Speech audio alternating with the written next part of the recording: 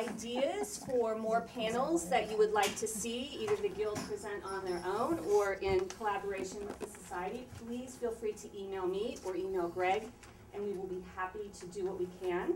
Hello to the online audience. If you'd like to send us questions via Twitter, please go to @Dramatists Guild, #NewPlay.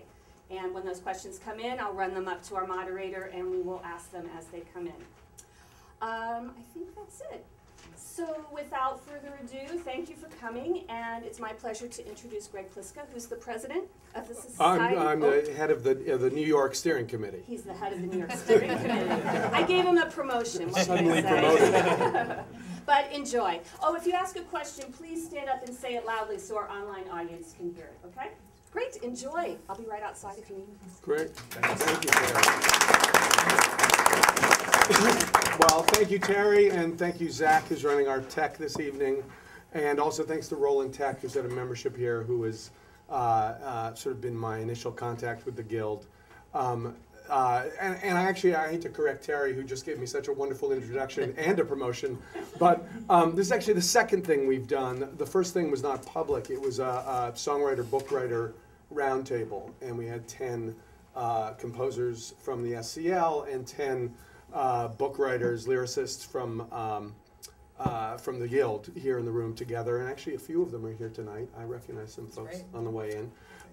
So we hope this is not just the second of our co-events, but the second of many that we continue to do together. When Roland and I sat down to talk about things we could do, this was one of the first ideas we had. Our membership at the SCL is primarily composers, also lyricists. The organization was based is based in LA, has been out there for some 35 years or so, and has had a growing New York chapter for the last 5 years. There are actually a couple of the other steering committee members here, Elizabeth in the back and Mark over here. If you don't know anything about the SCL, please chat with myself or Elizabeth. Raise your hand back there, and Mark's down here, and Shelby Comstock, who you may have seen on the way in, as our New York administrator. The organization originally worked mostly with composers of film and TV and media, but as we've expanded into New York, one of the major pillars of membership now is also writing for the theater. So this is, and obviously that's a large part of our New York population. So this is a great treat for us to be here at the Guild. As I said, one of the first things Roland and I said would be great to do is a collaboration panel. Let's get some writers and composers together and let them talk about what they do. How do words and music work together? How do a writer and a composer work together to create a piece of musical theater?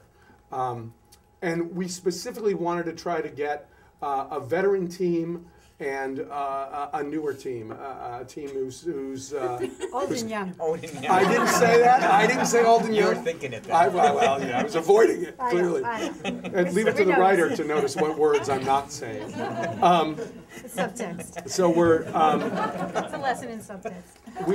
We really couldn't be happier with the 4 folks we've got up here. I suggested that we actually sit composers versus lyricists, but they chose to sit in teams. I'm going to say a few things about them. They are all very capable, talented, successful, and articulate folks, and very modest. So the great part about my job is I get to brag about them, and they don't have to do it. Chris Miller and Nathan Tysen, coming from west to east. Chris Miller and Nathan Tysen have written, I believe, 4 shows together. Mysteries of Harris Burdick was one of the first, I guess. Fugitive Songs, which earned them a Drama Desk nomination for Best Review. The Burnt Part Boys, which is one of the first pieces I knew of you guys. I think I still have a demo CD of that in my apartment, which got a Lortel nomination for Best Musical. And just finishing its run in Atlanta this last weekend, Tuck Everlasting, which has been described as Broadway aimed. And we'll just leave it at that and see what happens. They have also written for Sesame Street, The Electric Company, Ringling Brothers, various other things. In their bios, they say, we apply for many grants and receive some of them. And that includes a Low Foundation grant, Rodgers, Richard Rodgers, K. Carlisle Hart grant, ASCAP, NEA, and so on. But that's not even as significant as the Larson grant they got in 2003. And then last year was kind of a great year for you guys. Nathan was given the Kleban Prize for lyrics, for lyric writing. It's a very, goes one lyricist and one librettist get that award every year, and it's a very prestigious award. And then as a team, they were given the Fred Ebb Award for excellence in musical theater writing. So they are a pretty extraordinary pair of creators, and we're very happy to have them here. Continuing in an easterly direction, Lynn, Ahrens, and Stephen Flaherty have been working together for an extraordinarily long period of time, which I say not so much to talk about their age. They started working together when they were 5, so they're still in their 30s. But few teams really, few collaborative teams maintain that kind of longevity, and it's an extraordinary tribute to their both to the work they do and to their working relationship. It began with Lucky Stiff in 1988, which was revived in 1997, and there was a film version of which we still haven't seen here. Is that right? Right. It's doing the film festival. Okay. Yeah. So it's heading our way, hopefully. And then 1990, Once on This Island, which I'm sure many of us remember, got a Tony nomination and won the Olivier Award in 1995 when it was revived. My favorite year in 1993, one of several shows they had done at Lincoln Center. Anastasia, the Disney film in 1997, which got 2 Golden Globe and 2 Tony nominations, was a gold record and had the #1 song, which was Journey to the... Believe it or not, It's not Journey to the Past. no, it was the last film in the picture, and it was called At the Beginning. And they were, right. they were Oscar nominations, not Tony nominations. I'm sorry. That's okay. That's That, okay. see, I typed this Would've up been nice so too. clearly and wrongly. And then, of course, Ragtime in 1998, which was got them the Triple Crown, a Tony, a Drama Desk, and an Outer Critics Circle Award for Best Musical, as well as Grammy nominations, I believe, and was revived in 2009 on Broadway. Seussical, 2000, revived in 2007, Grammy and Drama Desk nominations, and is one of the most frequently performed shows right now across the country. A Man of No Importance in 2002, which got an Outer Critics Circle nomination, I believe, award. Best Musical. Okay, good. They could have brought all the awards in, but then we wouldn't have been able to see them. They're in storage. Yeah, exactly.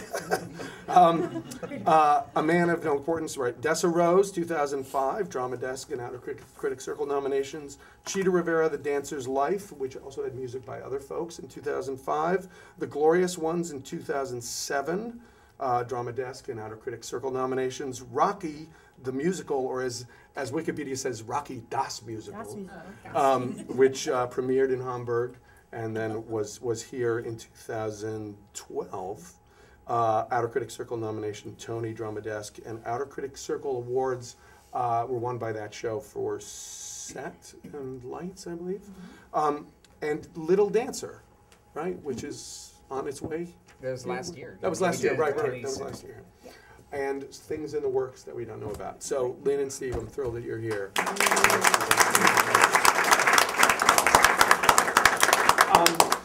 I'm going to try to talk as little as possible. That's probably the most talking I'll do. But a quick story. I did a composer librettist workshop at New Dramatists, which goes on every year. It's a terrific experience. It's 2 weeks of intense collaboration, composers, writers, performers, really taking apart how do you put words to music and put music to words and tell a story with words and music, and how do you understand how to communicate with each other as creative artists.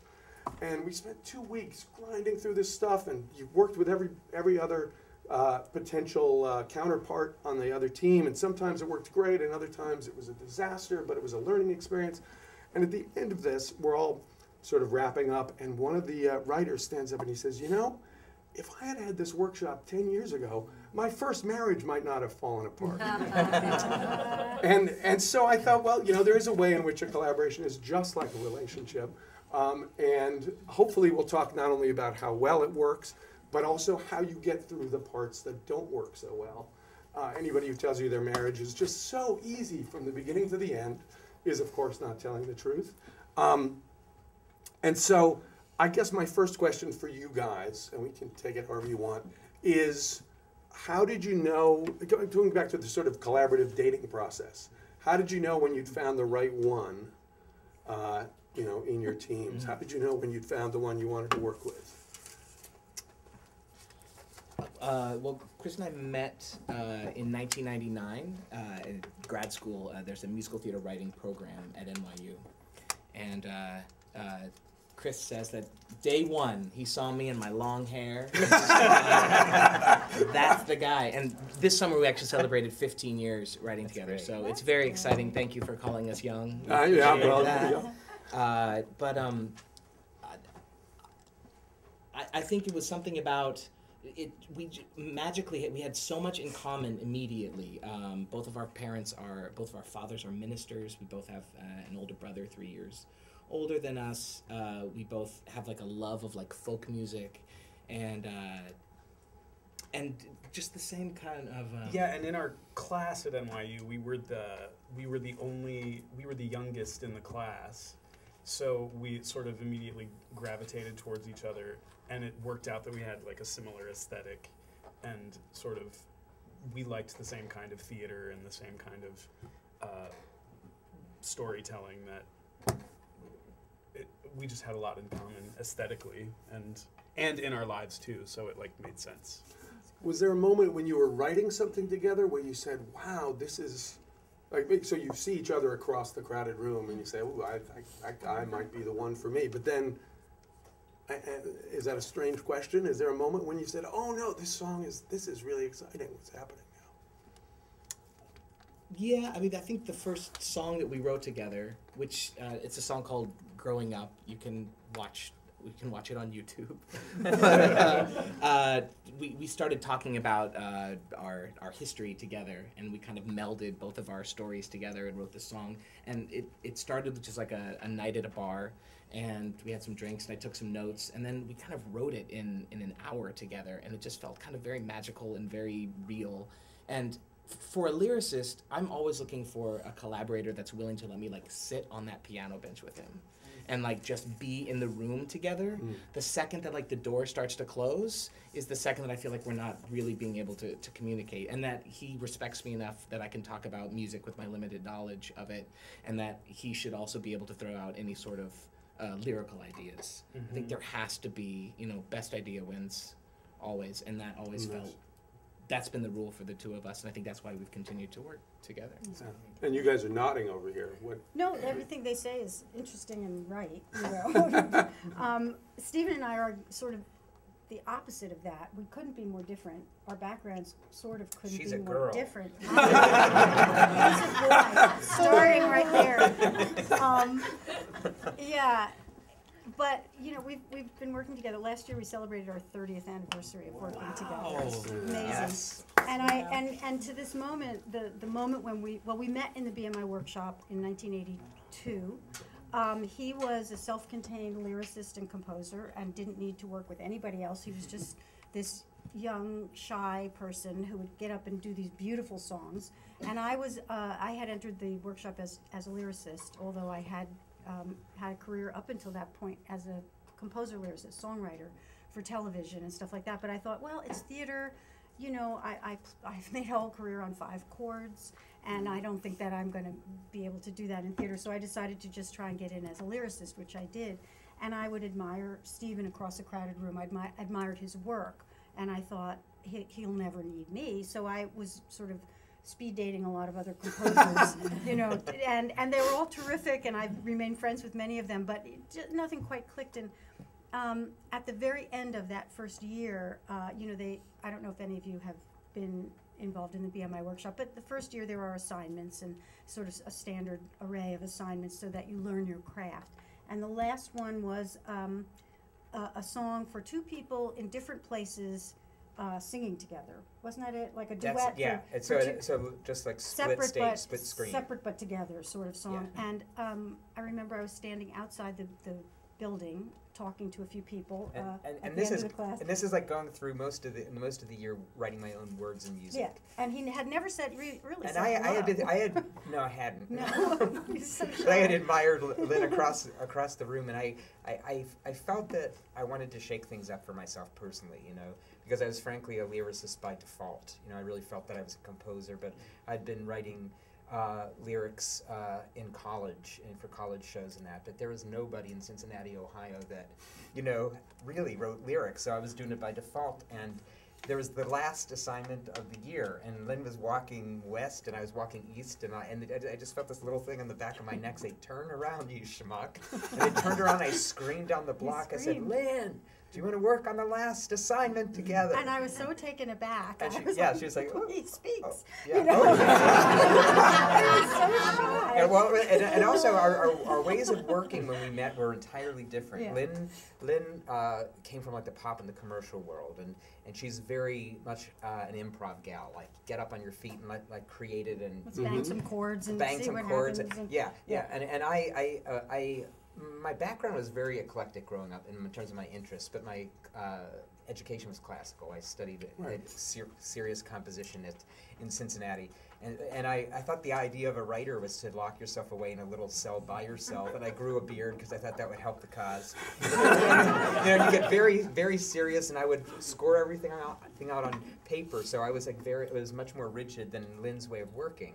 So she denies this, but it's absolutely true that whenever we finally got to her apartment for that song, for the end of BMI, she says, "Okay, make something up. That's Just make apocryphal. something That's up." not true. That is true. And I had never written, I realized, or made anything up in front of another person. I thought it was much more of a private thing, yeah. So in a certain way, it was a dare, you know, and it really pushed me out of my comfort zone. But I think had I written a lyric first, because my memory of this moment is that I had written some sort of a lyric first for a really, truly bad song that you will never hear on YouTube. And I think I put it on the piano and said, you know, see what you can make of this. Something And up. make something up in front of me, which he had never, you know, he'd never worked that way. And I will say, I remember he put his hands down and he sort of looked at it, and then he just did a little this and a little that, and I thought, there it is. That's who I want to work with. I did have that voila moment with Stephen, because he understood lyrics and he knew how to set lyrics beautifully. See, and also Lynn has like a really musical ear. So you know, in a certain way, as it's developed over time, we've been one another's editors in a certain way, which is really helpful. So I think that first song wasn't honestly very good, but the process of creating the not very good song was wonderful. It was fun. And so we began writing together. The song was two people putting, this is how old this was, putting personal ads in the Village Voice. I mean, come on. So doesn't that just scream 1983? It certainly does. Yeah. Missed connections on the Right. back. And Was talking saw you about on the their differences, downtown which is sort F of apropos of us starting to work together. It was fun. You know, you guys remind, a question I was going to ask later, but it seems apropos now, because you guys talked about being in the room together, and obviously that first moment is being in the room together. When you work now, are you still in the room together? Are you using technology more, so you're putting things on Dropbox and sharing things remotely? What's your, you know, I guess the question is, how has your process changed in 15 or 30 years?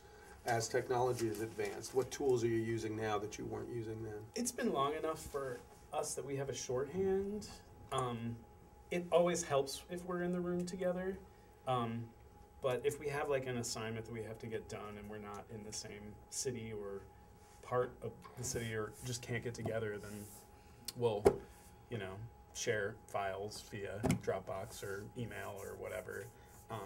But for the most part, our shorthand helps in that, like, he can send me something and I can set 4 lines of it and say maybe it goes here next, or we can like get sort of like a rough idea of what it's going to be, even if it's just like tonally in the right direction, so that when we can finally like get together, because I feel like it always goes quicker when you're together. That's true. When you're in the same, You know, when you're in the same when you're in room, the same it room. always moves faster. Because like the text can change and the music can change and it all can happen at the same time, as opposed to being like, I'm gonna be a slave to this lyric because they're not there, or vice versa. Yeah.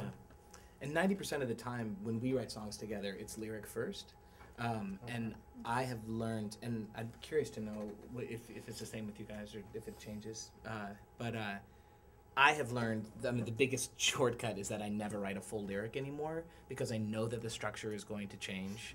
And so as long as we've had a good conversation about the story of the song and a possible idea for a hook or a title, I'll go away and I'll just write 2 sections. And I don't even call them verses or choruses. I just call them an A and a B so that we at least can distinguish between the 2 of them and just see what happens musically with it.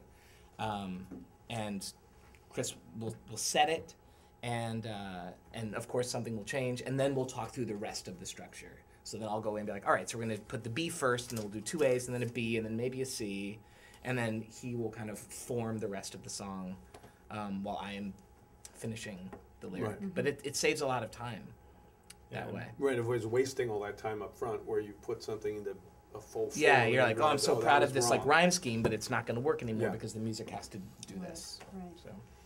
And what about you guys? How do you find yourselves working? It's All different ways. different ways. I mean, I couldn't even tell you what percentage of our work is lyrics first or music first. A lot of it is together in the same room. Once in a while it's lyrics first. I'm always pushing to get a little snippet of music because I always quote, I think it was the Bergman said that the words are on the tips of the notes, and the minute I hear something that feels emotionally right for a moment, I can set it like that. I can just take that and run with it. It's Makes almost like easy. creating like just musical fabric. You know, like if we're talking about a certain moment, I'll come up with something. I'll say, here's one way we could go. Here's a different approach. You know, here's. The other day we were working on a song. We're working on Anastasia for the stage. That'll be our next project. Oh, right. And we're working on one particular song, and Stephen was doing just that. He was improvising different feelings for this one moment, and they, you know, he was unhappy with all of them. He didn't, I tried all these different approaches, and none of them felt right. And Or- we were in or- the same room, yeah. and I said, "How about a tango?" I don't know And I where said, that came that from. makes no sense. These are Russian people. I You know.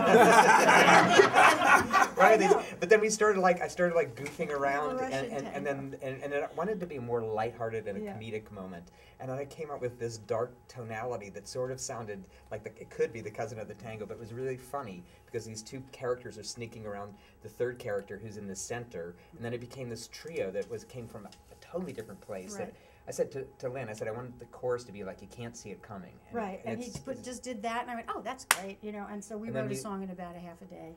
Yeah. That seems good Yeah. so far. Right. But we won't be the judge of that, I don't think. But it's been really fun. There were so many different ways to do it. I mean, with Ragtime, to get the gig, we actually had to audition with other writers, you know. And and I think I may have told you this. We had to make a demo tape, and the assignment, if you were, or to win the prize, is you were given a treatment that Terrence McNally had done of a 65-page treatment, and then we had to write 4 songs. Okay. And then we counted how many writing days we had to write, arrange, record, mix, And and shove it under the door. say, here you go. And Yeah. when we counted how many working days together we had, it was 11. Wow. You know, to write 4 songs, and And so produce just. them. Well, they had to be produced. And at one point in the middle there, I was in London, and Lynn was doing something. It was like really complicated. So just for that, just to be just practical, we decided 2 of them would be music first, 2 would be lyrics first, and then we'd swap. Yeah. You know, and that's Just really to get that was it done. the genesis of Yeah. how that, you know. What's fun is hearing how the sense of play is so important, and Yeah. just being willing to do something completely silly Yeah. to break out of a stuck place, which requires the trust, obviously, that you've built up, and you both Right. talked about that too. Exactly. What do you guys do when you're stuck? Smoke? No. Smoke. One thing is good is if you order Chinese food, you will usually find the solution in the fortune cookie. That we always do that. It's like, oh, I see. You do have to be careful with Chinese food, because with talking That's about true. food combining, Lynn would say, "Don't eat the egg roll. Don't eat the egg roll," roll. because anytime you And he do- would, and he'd fall and asleep. I'd fall asleep. so stay away from the egg roll. Everybody's writing furiously. Write that Chinese down. food. This is Right. really Right. good Right. practical Right. advice. But I mean, I guess in a way it's a larger question too, which is, you know, music first or words first is part of the question everybody asks. But the bigger question is, that's not actually where you start, right? I mean, you're starting with, as you said, the story of the song, Right. understanding of the character or the moment. Or whatever. Yeah, which is why, just from the place that I approach things musically, is I always have to have some sort of like idea of like, I mean, clear, like I guess everybody does, but just the dramatic, like what is the point of this? And it's hard for me to come up with music for a moment that isn't specific yet. That is like a vague, like, Right. is this going to be funny? Is this going to be Right. a ballad? What is this? I usually have to have some sort of concrete, like, What are they approach. feeling? What's happening? Yeah, even if it's just like an A section or whatever. And then like once that is right, then I can come up with the music for the next section Yeah. or for the rest of the song and be like, this is where it can go. But it always, like, I don't know. It is a weird litmus test, and it kind of drives me crazy, and yet it also is just how we work. That if Chris can set my lyric fast, and the song is usually right, and the approach is usually right. And if he struggles, and when we're saying fast, I'm saying 30 minutes. Like he reads it, gets it, and he has some sort of like feel to it. And if that doesn't happen, it unfortunately usually means that I have to go back to the drawing board, which sucks. Sitting But back there with your usually is- stopwatch. it's Right. right. 28 Right? minutes. Like, come on, get it. Come on, you can do it. No! New approach. And then I But then do it, again, and that's why it's you only like- write an A, and you don't You're right. write the entire thing. Right. That's very interesting. Yeah, do you guys have to demo stuff pretty significantly when you're sending it out to other people, or are you just Yeah. doing stuff piano and voice? Yeah. Yeah. I'm terrible at making like really elaborate demos unless I can sit behind the engineer and tell the musicians what to do. Like I can't just like do it all in Logic myself. I can, but it takes me a long time, and when you have to do demos like that, they usually have to be done very quickly and really well, and mine are always kind of busted, so I usually tend to rely on piano vocal demos because I can do those really fast. But And you play guitar really well too, right?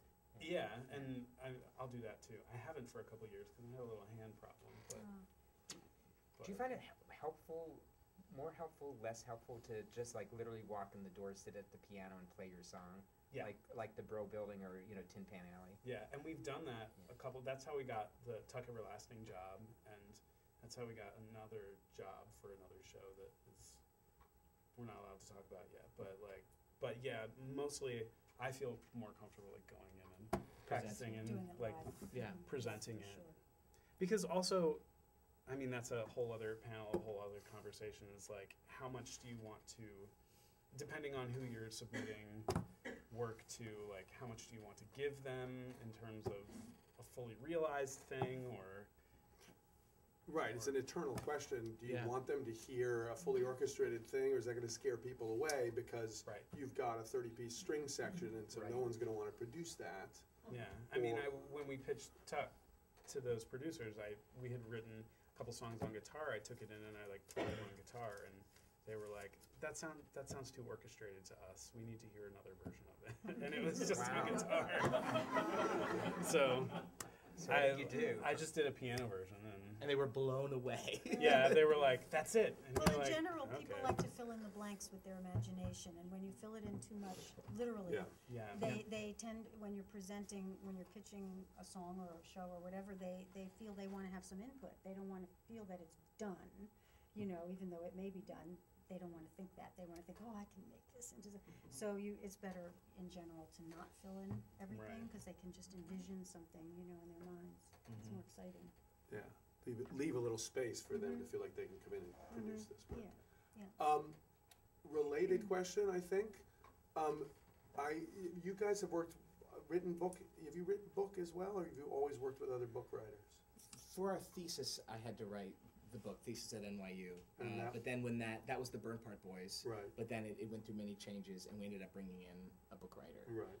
And since then we have not written book, but we're about to work on A a piece. show together doing book. Doing Yeah. book I think together. we've learned enough that we can do You it. finally learned something about the Yes. theater. Yeah, and like Steven, when I got to NYU, I was a self-contained, out of necessity, writing lyrics and book and doing everything.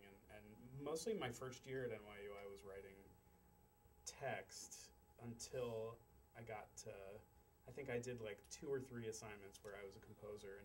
But I knew that in my second year I was going to switch over because I was like, I've had it, I don't want to write words anymore, I just want to write music. Yeah. And so now, after 15 years, I'm like getting the itch again. So It is interesting how all 4 of you come from a sensibility that's not just in your own little silo, but understanding something about words and book, dramatic Yeah. writing and music. That was one of the wonderful things about Ragtime, actually. It's really important.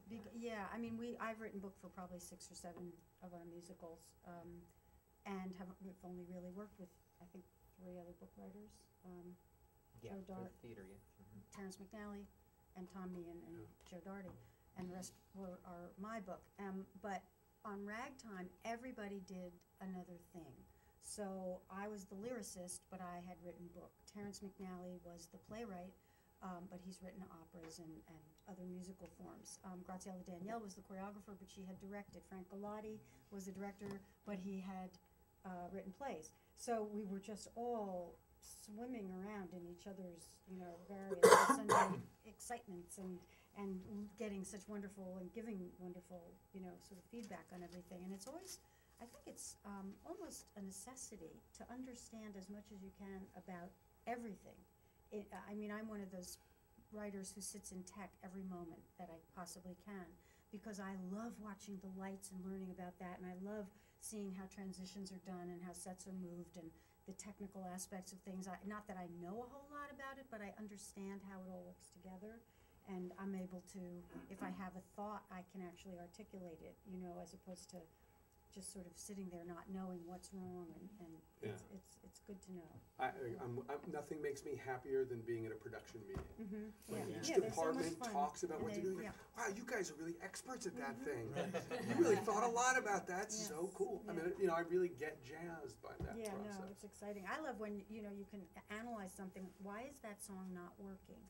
I know it's a great song. I really know it in my heart of hearts, and yet it's not working. Why is that?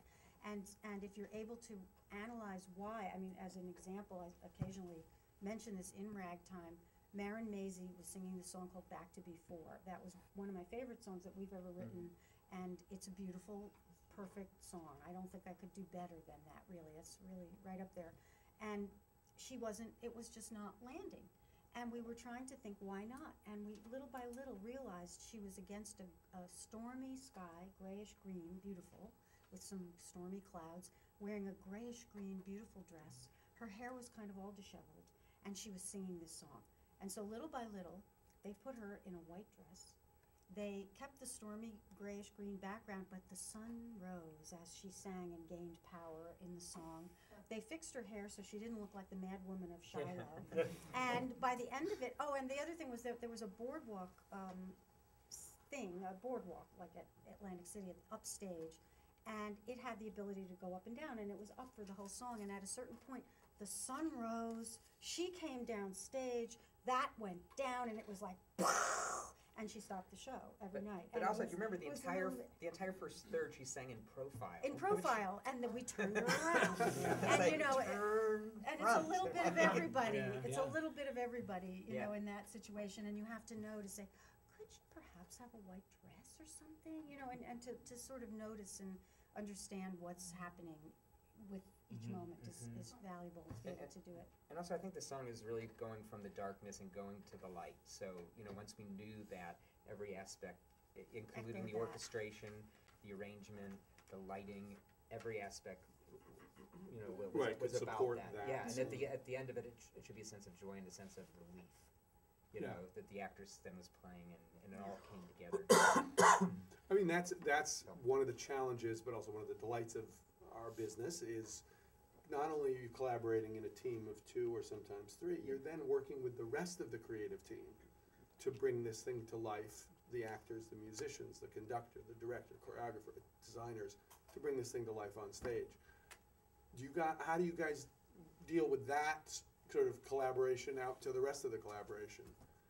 I think it's the same best idea wins, because it's so easy to take things personally, especially when you're an artist, because it's such an emotional thing that happens. But for me, and I think for us, like especially when it like goes out to designers and directors and all that stuff. First, like hopefully you surrounded yourself with really smart people who are smarter than you could ever imagine, and that you trust them, because it's never personal. I mean, clearly in some cases it is personal, but from my perspective, like especially musically, it's not personal. It's like, if this doesn't work, then we must fix it. Like, so I feel like in all of our collaboration, like as it goes out to directors and designers and choreographers, it's the same sort of approach, in my experience. Yeah. I think the best and most successful collaborations we've had are people that are willing to be a little egoless and willing to take critique and ideas from the others that are surrounding you. I mean, especially with Tuck that we just finished in Atlanta, we were having a really hard time with the final scene, and it was our set designer that came up with like the location and what needed to happen in that scene. And he just was in the room and was passionate and cared about it, and because we let him in, he solved it for us, which was amazing. Yeah. Right, that's great. And that's part of it. It's that passion and the willingness to have a shared vision of what this end product has got to be. You're all in it together to achieve this thing, and if it's not getting there, then everybody can feed into that. Yeah. Mm-hmm. And similarly, it seems like if you're not in it together to achieve the same thing, you're never going to get there because you're all going in different directions. Right. Yeah. Right. And unlike film, it's done in real time. So you and your collaborators, the entire group, are making it happen in the moment, as opposed to here's my cut and I'll score my film. You know what I mean? So there's something about the shared group energy that's thrilling, I think. Yeah. You know, and even after a difficult preview, you know, it's great just to have that army and say, okay, well, that didn't go very well. So so what do we do next? And Right. you know, and I really love that group energy. Yeah. You know. We went on once on this island. There was one moment in the creating of that show which I just loved so much. We had written a song. We'd done a workshop, and there was one area. And I think that it was for the god of water, and his name is Agwe in the show. And Agwe had a song called "Daughter of the Sea," and we staged it with ribbons of water and all this stuff, and it was very beautiful. It was very languid. Very languid, and it just was terrible. And so we wrote another song which we thought might work. We didn't know, and we went over to Graziella Danielle's house.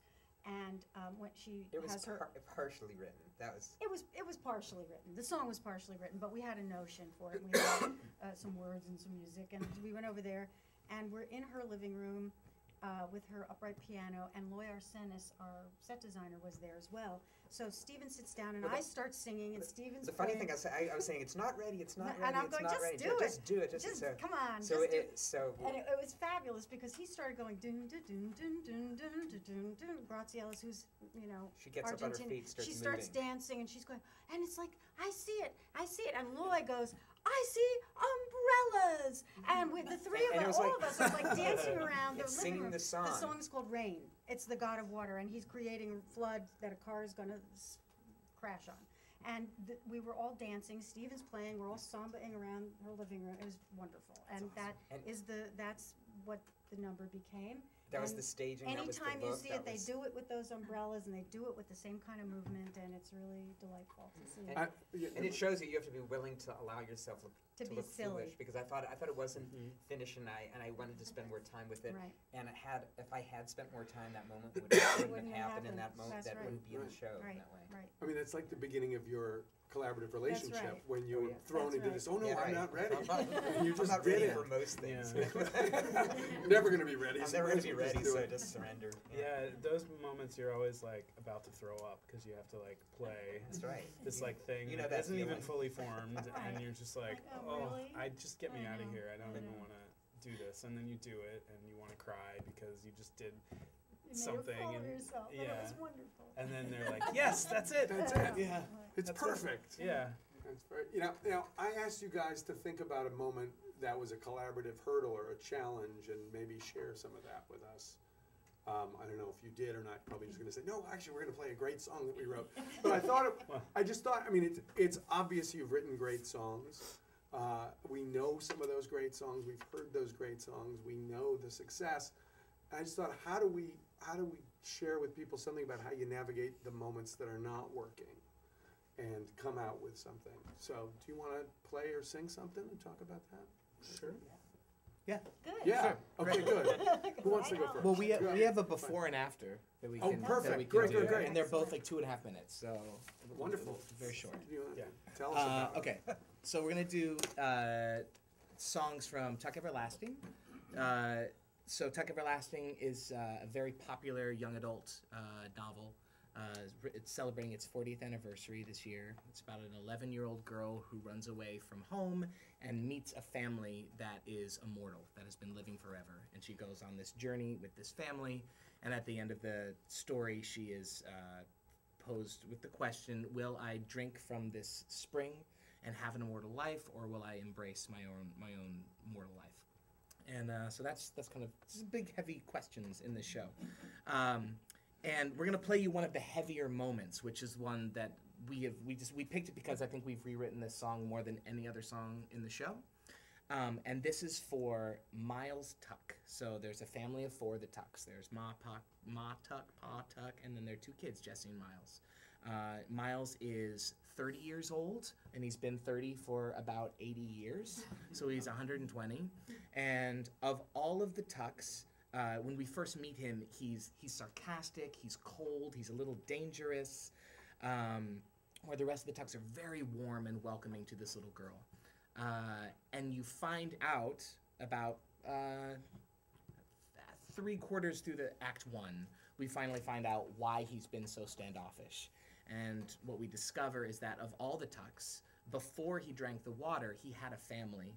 He had a wife and a child, and by the time they put it together that they were immortal, and his family hadn't drank the water, it was too late. His wife was quite a bit older. His son was old too, and they didn't know where the spring was. Anyway, basically, his wife took his child, and they left. And so this was a song moment that he's explaining that to Winnie. I hope I did an okay job explaining that. All right. So we went 2 different directions with it. And we're going to play you. We had written a song, and then we decided, all right, let's try another direction. Let's try a different color. Just because we thought it was a little too heavy. Yeah, in all of the workshops, whenever he would come forward and sing the song, it was like, oh, another ballad, come on, dude. And so we were like, let's approach it from a different angle and see if we can't and there were like 2 other versions of the song too. That it's like we could do a whole night of versions of this song. So this is sort of 3 or 4 iterations into 3 or 4 Yes. 3rd or 4th attempt at getting this Yes. right. Yeah. So this is not the successful version. Yeah. Just One so song you for know. you. Yeah. Then we'll play you what we think is the successful version. The one that actually worked with an audience and people. Yeah. But this is what we brought to Atlanta, thinking this is going to be in the show. Everyone's going to love it. It's a different sound. And it just, well, I'll be the judge. So this is Miles singing to Winnie. You'll fall in love. You'll say a vow. You'll ask yourself, what do I do now? All in good time. He'll pull away, untie the knot, until you're hated or forgotten.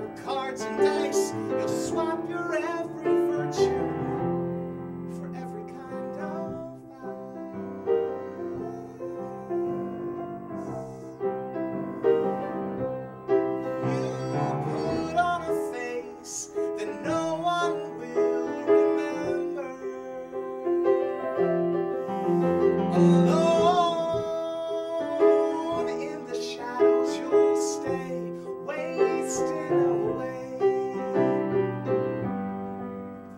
Each time you survive to cry,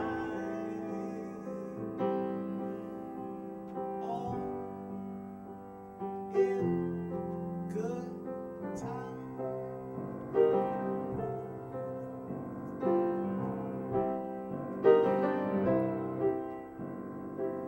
All you'll lose, all you were, comes flooding back when you see her.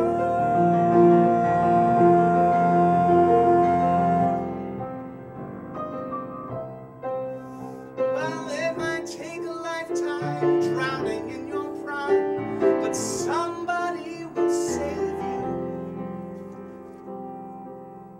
all in good time.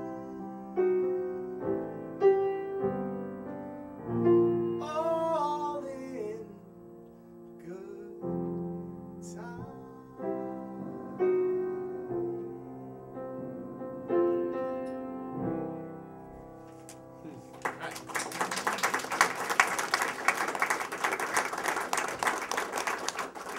Exhibit A. So yeah, exactly. So that was like our company, our what is that? What is the song that probably ever?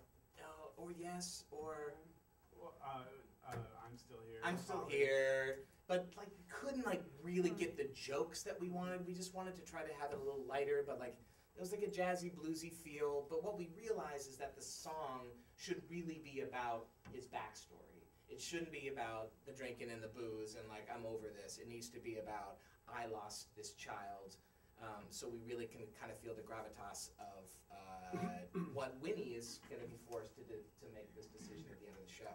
Also, we realized that placement in the show, we were really worried that it was a ballad, but once we then moved a song before that that had this fantastic dance break, and everyone was it was like a ragtimey kind of tune, Yeah. it was okay, and we finally earned this more serious moment, which we will now present to you as Exhibit B.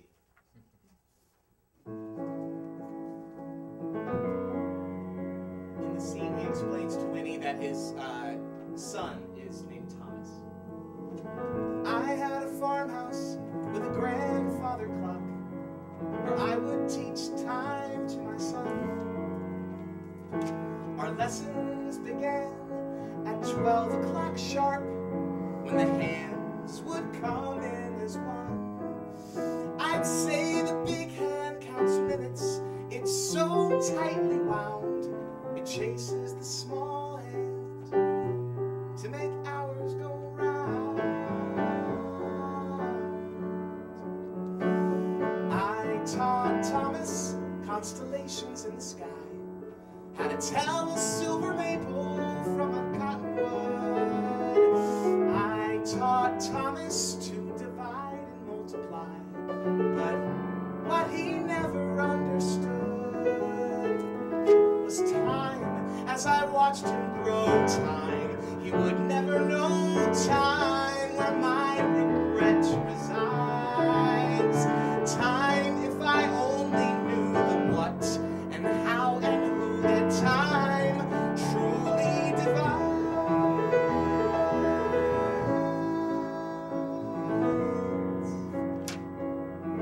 There was a farmhouse with a grandfather clock, where one day I woke up alone.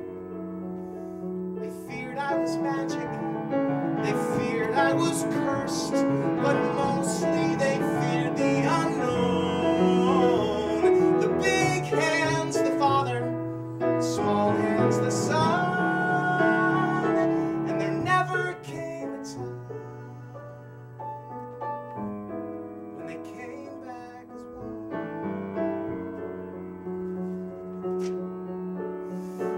I taught Thomas how to catch a firefly, how to make a pebble skip in a rowboat skim.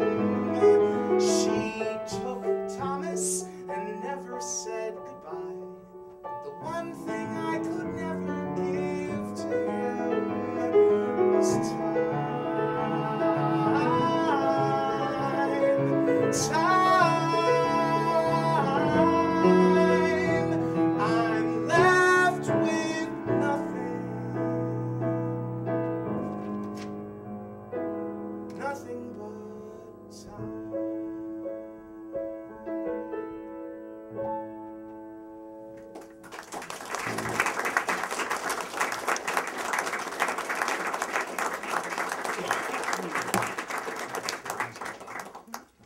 I guess that one stayed. Yeah. People really liked It it. deserves its place right there. Yeah. Yeah. And you realize that that's what you want to know, that information. You want to understand why he's being mean to this little girl, and then once he tells that story, everyone feels for him in this amazing way. And we also had the amazing Robert Lindsay play the role, and he just was Yeah, he was perfect. great. He could handle kind of both sides of that character in the best way. Beautiful, So, really great. I love the parts of the accompaniment that remind us of a ticking clock without being obviously that. bing, bing, bing, bing. Right. But just this they come back to this pulse that sits there. I also love in hearing the two songs the way time is part of the hook one way or the other. But Yeah. you probably have a page of all the phrases using time. Yes. Yeah. Yes, I do. I'd love to actually give a chance. Do people have questions for Chris and Nathan about that material and that process? Just to open it up here before Steve and Lynn says something. Yeah. Did it ever occur to you to just rewrite the lyrics to the song to have the different content instead of trashing the entire song? I mean, I thought both songs were really lovely. Thank you. Did everybody hear the question? Yeah. Okay. Yeah, I mean, I think we did that. I think we tried it from every possible angle, and I mean, sometimes we tend to jump the gun and be like, let's just write a new song, and then sometimes we'll try it as many ways possible so we don't have to write another song. And with that one in particular, I mean, there were so many versions of it that it became hard to tell what was, especially when you're rewriting something constantly, you start to lose sight of where the song started and what the song actually is and what it should be. And I think just tonally, it would be very weird for him to tell the story of his son and what happened with that kind of jazzy, bluesy. Because I think everything in that first song, he's just throwing it away, saying this doesn't hurt me, this doesn't hurt me. Where that second version is very earnest, and you just kind of have to go for it. Yeah. But there were I've fallen in love with many timelines, and there was just a time where I just kept giving him the same words over and over and over again, because I love the idea of I'm left with nothing but time. I was like, this is really great. And there was a song called Left with Nothing But Time, and then you're like, no, it should just be the last line of the thing. So at some point you just have to give new information if you're swimming and you're stuck. Yeah. That's nice. Other questions for these guys? Oh, Yeah. but to continue with what you were saying, so with integrating the book, so in your first version, where did you then, in the book, basically allow the character to reveal what the real problem was? In other words, you had to figure out then how to change the book with the song, correct? Yeah. Absolutely. Right. Yeah, so it was just with the first song that we presented, it was adding all these additional beats because he had to explain the whole story before he could sing the song. And then he sang the song, and then she had to then change him in some way, because that was kind of the rule for the show, is that anytime Winnie is with one of the individual tucks, she has to change him for the better in some way or another. So then we also had to have that moment, and then, which was in the middle of the song, and it was clunky, and then we had the final moment. Yeah. Where now, in the new version, he could kind of hint at what happened, tell the story, let the song and connect to her, and right at the end of the song she just said, I lost my father when I was 10, I will love him and miss him forever, because his whole worry is that, will my son even remember me? And she says that to him, and he says, they're about to go to the fair, and he says, go and have everything, and he gives her all the money that he has in her pocket, and she goes to the fair and has a wonderful time.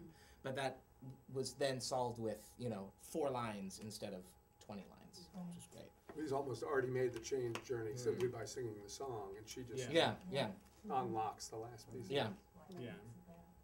And he also, I think we had her leave at some point. In the previous version, he sang the song, and Winnie had left, so he was just singing the song to the audience, which is, give him someone to share this with, and also let Winnie hear the story.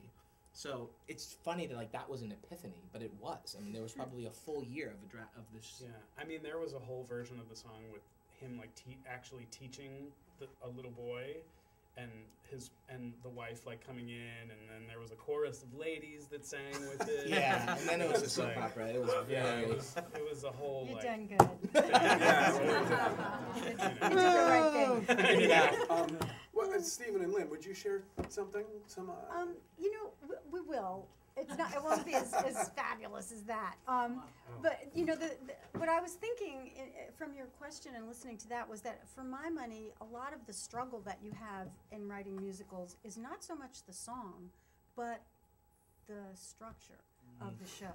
Because you can take a perfectly wonderful song, and if it's in the wrong part of the musical, it will get cut. Yep. And you know, we have a number of songs, not a big number, but a certain number of songs that have been in the wrong place, been fabulous songs, and have been cut because we couldn't find the right place to put them. And we've gotten a lot more savvy about that as we've gone on. But that to me, and probably because I am a librettist as well as a lyricist, that to me is always the biggest challenge, is getting the pearls in the right order on the string, or however you want to put that. You know, it affects it can take a brilliant song and make it not work, or it can take an okay song and elevate it into something amazing. And notes are being passed. It just says you're doing great. Yeah. Anyway, I just wanted to add that, you know, because a lot of the time, I mean, we have several shows. Well, we've just been rehearsing a Man of No Importance, which is a show that we did at Lincoln Center, and we're going to be doing it in right before St. Patrick's Day. 54 Below. 54 October Below. 15th. And I bring it up because there's a song that works so well in the show, and originally it was sung by a secondary character and it was placed in Act 1. Never worked, and we cut it. And then we were trying to structure Act 2, and we knew that there had to be an event or a moment where this all started adding up for this the lead character. And one of them, Lynn says, "What about that number that the old guy sang, the Cuddles number? Bring that out of the trunk." And whenever we placed it with him remembering his wife and how love never dies, you know, but he's remembering the wife, and all of a sudden that motivates Alfie for the next scene, which then, and not only was it a great moment and an unexpected moment, but it really motivated the entire rest of the act. And I'm thinking, what were we thinking of? You know, so that to me is the biggest challenge. It wasn't the song; it was not placement. The song. I mean, function. you know, I feel like we can all just write songs till the cows come home, because that's what we love to do. That's our joy. You know, we just love getting in a room and sitting at a piano or with a guitar and just inventing songs. That's such a joy. The hardest part is the structure.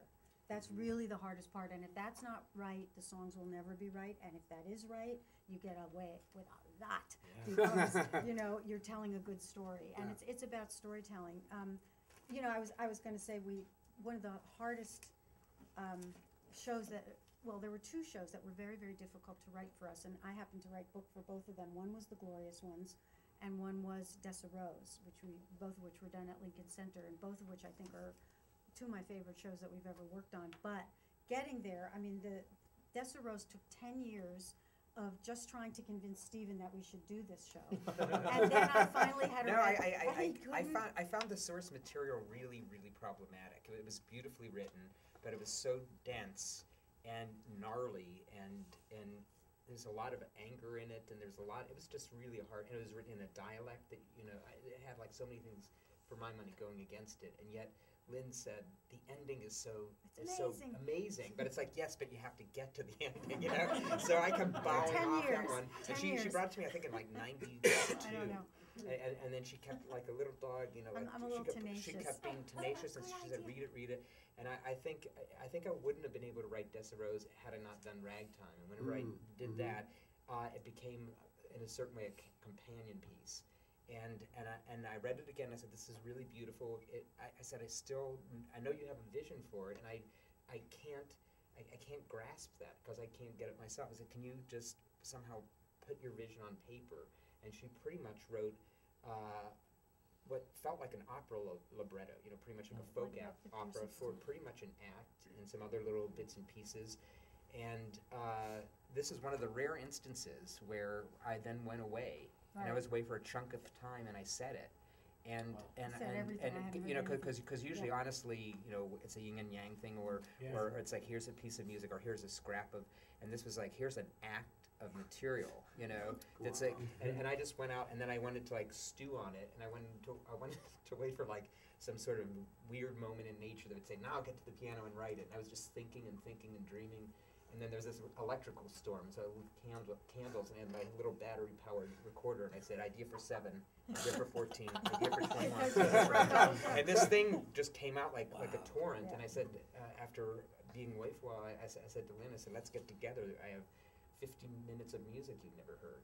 And we got together, and then once we got it, but I was able to see what her vision is, and I was able to respond in my way to that. And then we got together, and then we crafted the rest of it like we always did. You know, we took things But out. it took 10 years to get there. You know, those are the hurdles in Yeah. you know, the Glorious Ones was sort of similar. It took a long time, and I just couldn't figure it out. And every summer I would sit down and write a new draft, and they were in verse. And I have different summers of the Glorious Ones. This is an iambic pentameter. This is Like people this is couplets. I couldn't. It didn't end up in verse at all. I mean, people ask how long it took us to write the show, and it was produced in 2007. And all I would say is, let me put it this way: in the first reading of the Glorious Ones, the ingenue was Donna Murphy. That's a pretty long time.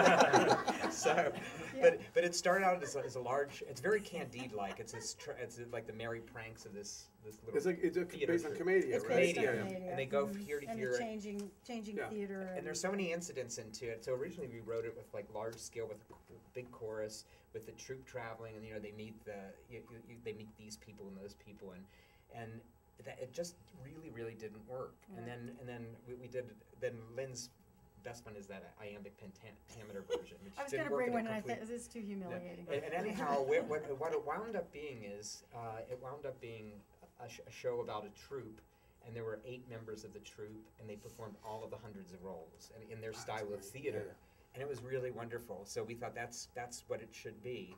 But then ultimately, we were writing and trying to set on paper a show that's about theater that's not written down. So think of that, you know, it's about improvisation. So we knew that we had to get funny actors and creative people in a room, and we just sort of had this like commedia workshop, and we built a lot of it using those ideas, because it just seemed crazy trying to come up with a draft on paper about theater. To let it be created the way that. Yeah. And so it was wonderful. So these are the hard parts, is, you know, just figuring out that the what it is. And once you figure out what it is, then you try to figure out how do we dole that out when we know what the story is, and in what order do we dole it out, and where do these moments come, and you know, you know, and also the how-to, you know, because the other thing about Desirose, the thing that really changed for us, it came about storytelling and telling one's own story, because these 2 women that are the central characters in the novel, they don't meet until very late in the game. So we thought you can't have one start and then the other major character doesn't enter till there. So we had to find some way that they could be in the opening number and throughout. And right. So it became an oral history, history. telling about slavery and the adventures of 2 women who actually lived and you know, went on this journey together. And anyway, I mean, these are just examples of craft, and it's just, you know. I mean, the common theme is sometimes you're there in the details trying to work it out, and you realize you've got to take several steps back and realize and see the whole. it has nothing to do with this detail. That's it's where this exactly fits in right. the whole thing. That's exactly right. I even love you know, we talked about shared vision, right? That's so important to be seeing the same thing. And with Desirose, how you could never see what Lynn saw until you sort of took it away from the source material, Right. made sort of, here is what I see, Stephen. And then exactly. you went off and came back. He was hoping I wouldn't do anything. He was hoping, but I but it's interesting. I don't think I was ready to do that show. I think it was a tough show. I think whenever you go through the years, you guys know this, as a team, it's like you're developing as individuals, but also you're developing as a team. And I think in 1992, I would have written a really poor Desirose. I don't think I had it in me yet, and I didn't think I had flexed enough muscles to be able to write that show. And it was really intense subject matter, and I don't think I would have been able to do that without Ragtime, which happened, you know, 6 years later. Right. You know, and then that emboldened me in a certain way, and you know. Yeah. So I think, and it's same thing with the Glorious Ones. It's really about two generations of theater. It's about like the old guard and the young Turks. And the old guard is the guy who's the improvisational guy, and the young Turk is creating this totally new kind of theater. Yeah. And when we started writing that show, I totally identified with that young Turk. And I was able to nail that part, and I could never fully get into the head of the other guy. And then, of course, 13 years pass, and then you know more about that character. So, in a certain way, I think it was a blessing that it took that long, because I was able to look at the characters and live with them, and know more about that stuff. Have another way to get into that material. Questions for Stephen and Lynn? When the book writer was the third collaborator. Can we talk a little about that? Peter Stone complained to me that the lyricist always stole his best scenes. That's right. And not only that, but they got royalties on it and he didn't. Right. Can we talk about the third collaborator? Right. Yeah, absolutely. We're working with the third collaborator right now. We're doing our third show with Terrence McNally at the moment, that he's writing the book to Anastasia. And you have to be a generous person to be a book writer, because that's correct. The lyricist's job is to steal all of the highest emotional points and best scenes and turn them into lyrics. And if you have a problem with that, be a playwright. It's really true. A musical is a collaboration. As far as royalties, that's a whole. Songs are songs. There's a whole other structure for paying for songs on records or whatnot. But in the theater, it's all favored nations. Everybody gets exactly the same thing. So if you want to complain about that, be a playwright. It's one of those things. But Terrence happens to be one of those very rare playwrights who not only is generous with his work, but understands musical structure. There are playwrights, we've had a few not run-ins, but a few experiences with a few of them, who are wonderful playwrights and can't write a musical, just can't relinquish their work, don't understand musical structure and flow, don't understand rhythmic progression. There are a lot of, it's almost an intuitive thing, and Terrence, we're very lucky that he's our friend and our collaborator, because he's fantastic in all of those ways. And he actually encourages Lynn. He overwrites. He'll write like a big soliloquy, give it to Lynn, encouraging her. Use anything that's in there, and like the song "Goodbye, My Love."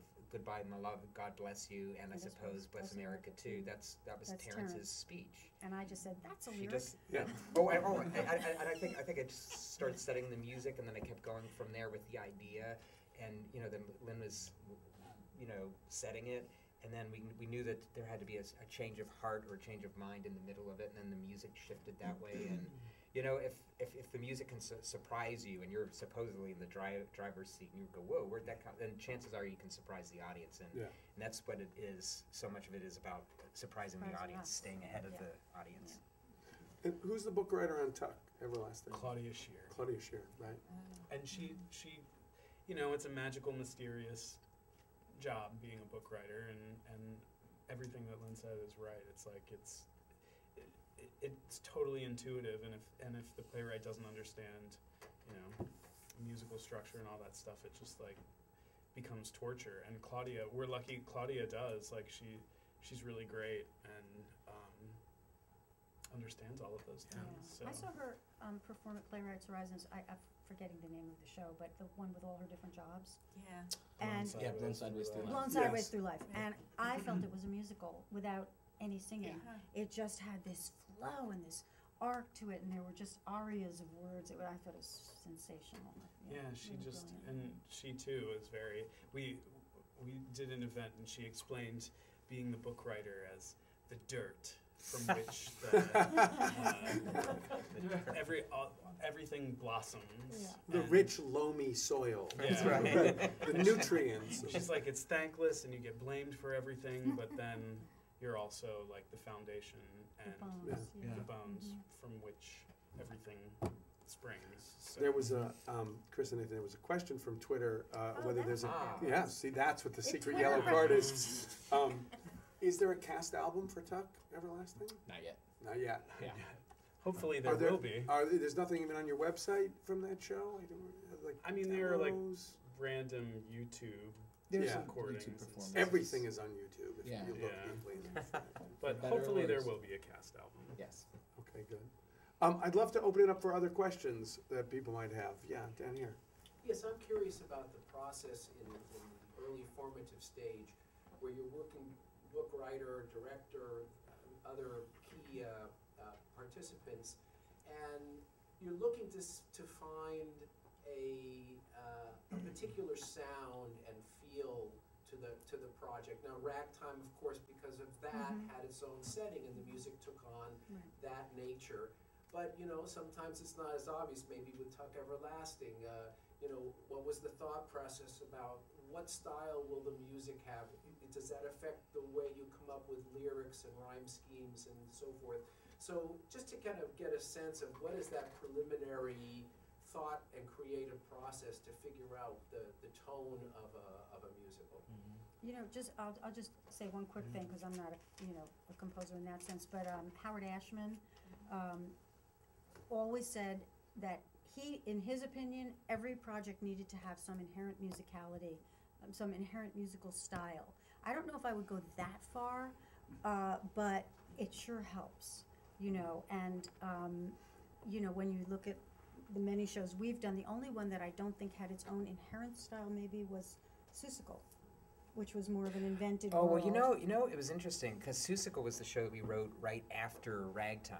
And there was something about when you're writing for a particular locale during a particular time, and even though it's different groups of people which allow you for variety within that, you're really trying to capture your vision and your take on that world. But for Seussical, it was you could make up anything, and so so the people that lived in the jungle, I thought, it could be cool. It could be urban jungle. So there's like kind of like R&B and like hip hop and soul, and there's during the chase scene, I thought, this could be fun. It could be like those like Streets of San Francisco. There's like those TV shows from the 70s, and I was like just a little Aretha Franklin in there. It sort of lent itself to anything. But then the other worlds were other things, like the Who's were. There was sort of like Spike Jones was what I was thinking of, like this little odd thing. And so I think the composer does have to make choices, but I think it certainly had its own sensibility. It did, but a lot of our other shows, the glorious ones, was set in 17th century Italy. So there's an Italian sound that you find. Little Dancer has a classical French sound to it, the show we just did. They all somehow embody something. I think probably Tuck Everlasting would have some.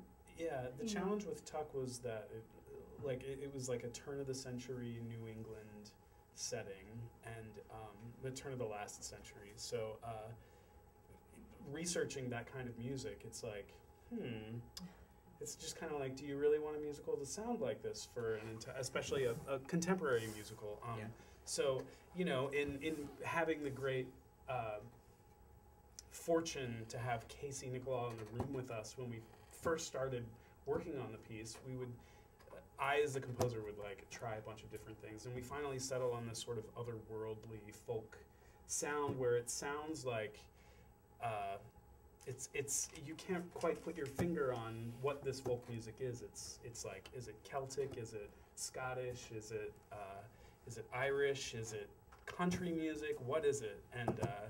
And so it became this sort of melting pot of different folk styles, while still giving you some period New England stuff at the same time. And but we all, you just have to totally jump in and make those Invent choices. something. And if it's totally wrong and anachronistic, sometimes that's even a choice. Yeah. But And sometimes that works. Well, look at As, Hamilton. I was going to say, as Right. Hamilton appears to be proving right That's now, you proving. can Yeah. go completely anachronistic and get to the heart of a story.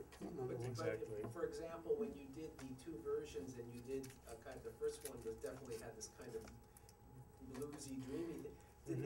Did that also fit into the scheme that you're talking about this otherworldly thing, or did it sort of stick out as where did this come from a musical sensibility?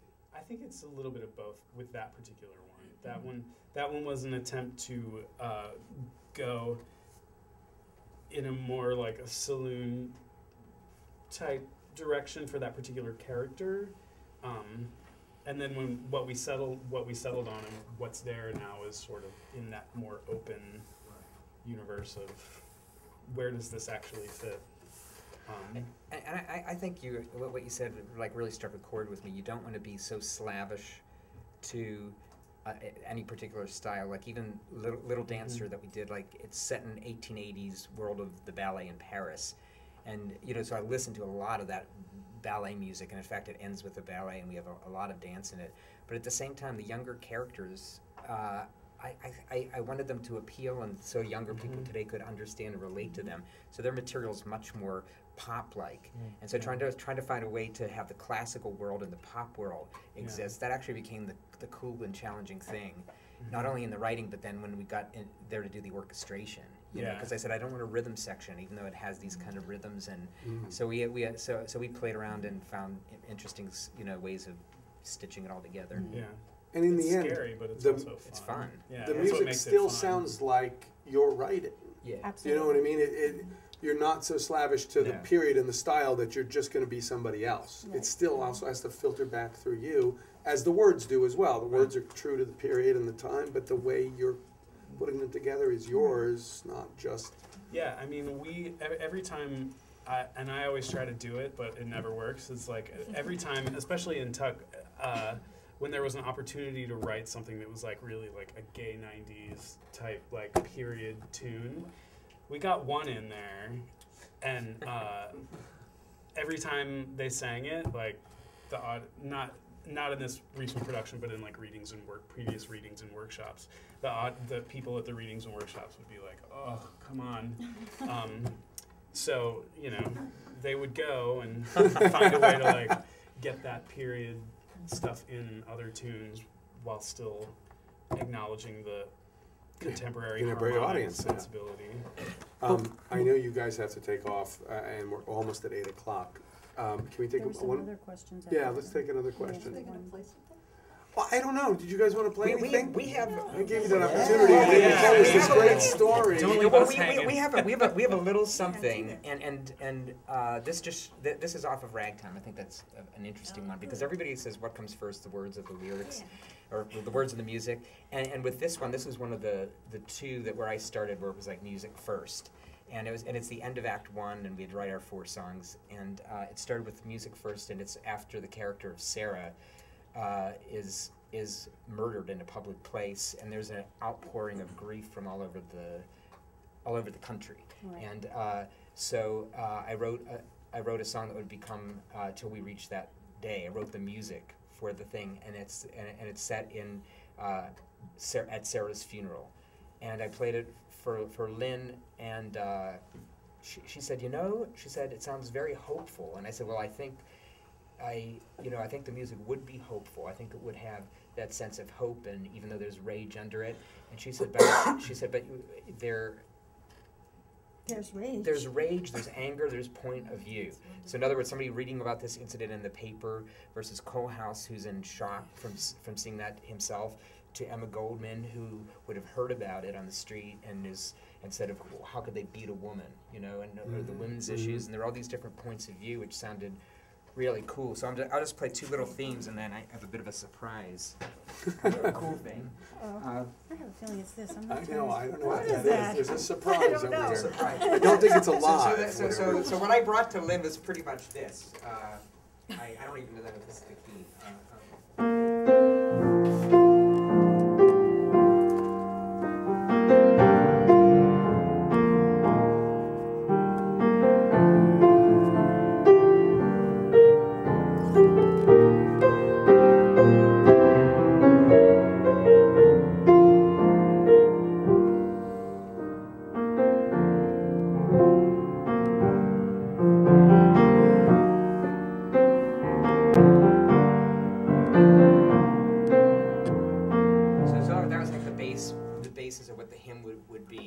And the lyrics, not that I feel like singing them because it's not in my range or anything, but there's a day of peace, a day of pride, a day of justice we have been denied.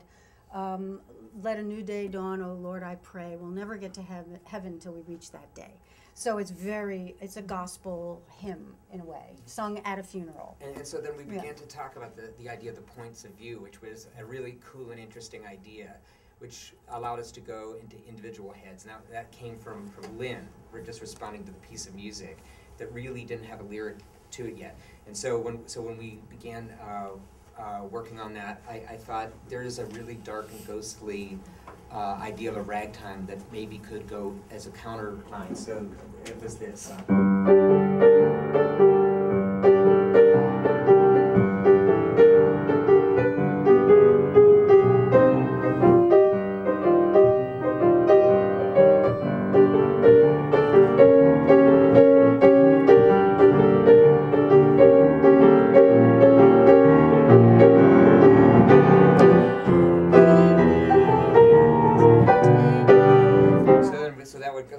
They overlap. So as half of them are singing, there's a day of peace, a day when justice will come, and we'll never get to heaven until we reach that day. There are people over here singing what they did to her, what they took from her. She had life in her, Lord, she had my baby. Look what they left of her, left of her, left of my girl. Very angry, very dark. And Emma Goldman singing, and they beat her and beat her and beat her, and it's all going against this hymn. So what I brought in, because we were talking about demos earlier, so I brought in the demo that we did for the our team. first demo. Yeah, and so this is yours truly playing the piano, and this is at a studio that had what's that called? Mixing board? Automation. Automation. So we were all pushing the faders, and we had our friends. We had our friends singing. We had our friends singing. Yeah, so this is crazy. Chuck Cooper as Coalhouse Walker. And many Michelle Pox in there. Yeah, there's tons of people. And whenever I listened to it, we could never we kept the exact vocal arrangement for the production. It's pretty close to what we wound up with, but I can never replicate the excitement. I thought, what was the hidden ingredient that's on this that you're about to hear that we never got into the show? And then I remembered it's Billy Porter singing the alto part, and then at one point doubling the soprano. Right. So listen to these women sing, and that's Billy he knew. Porter. Sorry. Okay. This was our audition, one of our audition so this is the songs. audition. Yeah. We got very ambitious. Yeah. And we did the big moments. Yeah. I guess it worked. Yeah, I mean. Okay, let us know up or down volume wise. I'm excited to hear this. It's fine. Sounds like trouble.